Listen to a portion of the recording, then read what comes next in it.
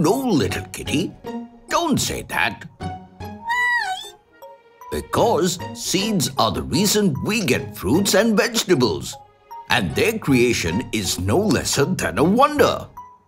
Hey friends, in today's episode, let us learn about the formation of seeds and answer a life-brewing question. What is fertilization? Zoom in! Plants, they are nature's best gift to us as they provide food, clothes and even shelter, because of which they are known as universal or primary producers. And as we know, just like other living things, plants have a life too.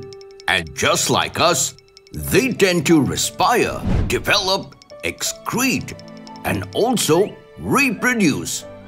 Yes, my dear friends, plants majorly reproduce through three main steps, which are pollination, fertilization, and lastly, germination.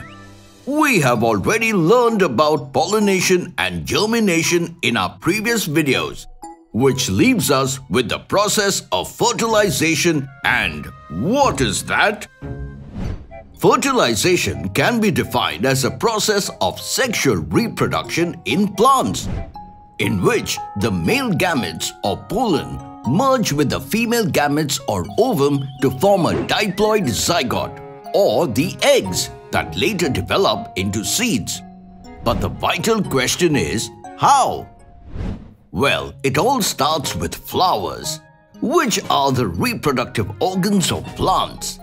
Yes, as we know, during the pollination process, the pollen gets transferred to the female reproductive organs and slips inside the ovary. After which, the pollen tube opens into the ovule and bursts into the embryo sac. Here, the male nucleus unites with the egg's nucleus inside the ovule, where a zygote is formed. And how does this happen? For that, let us look inside the pollen first. Pollen grains are yellow powdery substances that consist of two layers. The outermost layer is called exine, which is generally thick. But there are certain areas where it gets thin, known as germ pores, while the thin inner layer is called intine, which contains two cells. The smaller one is called a generative cell, which divides to form two male gametes. And the larger one is called a tube cell, which gives rise to a pollen tube. Next comes the embryo sac, also known as the ovary, which has three cells called antipodals attached to the chaliza.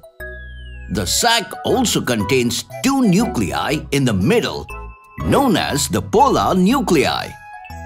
At the bottom are three cells above the micropyle, which is a small opening. Out of these three cells, the bigger one in the middle is the egg, and the two smaller ones on either side are called the synergids. Now that we know the parts, let us see how these things work together to give birth to a seed.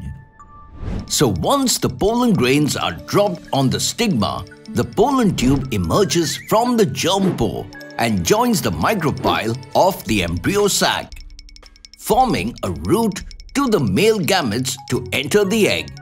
The generative cell divides into two male gametes in the pollen tube and travels all the way down to the micropyle, where one of the gametes joins the egg and forms a diploid zygote, whereas the other gamete joins the two polar nuclei to form a triploid endosperm nucleus, which will transform into a nutritive tissue and provide nourishment to the developing embryo.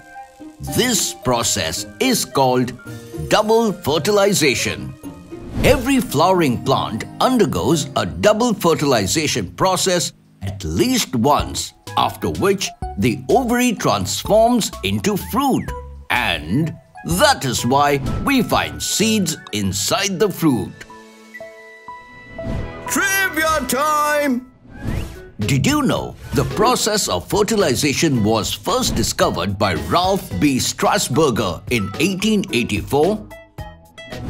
Also, if you observe a seed, you will often see the microphyle as a small pore on it. Hope you learned something new in today's episode. Until next time, it's me, Dr. Binocs, zooming out.